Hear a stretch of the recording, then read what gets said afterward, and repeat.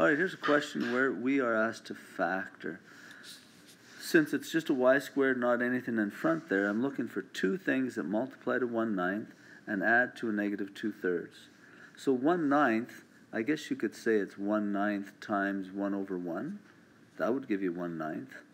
But if you add those two, it wouldn't give you 2/3. So what else would multiply to 1/9? Maybe like 1/3 times 1/3.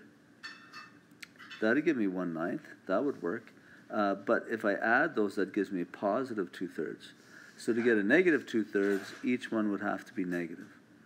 So negative 1/3 times negative 1/3, that'll give me a 1/9. If I add them together, it gives me 2/3. So those are my two numbers that I put in. So I'd have a y and a y, a negative 1/3, and a negative 1/3.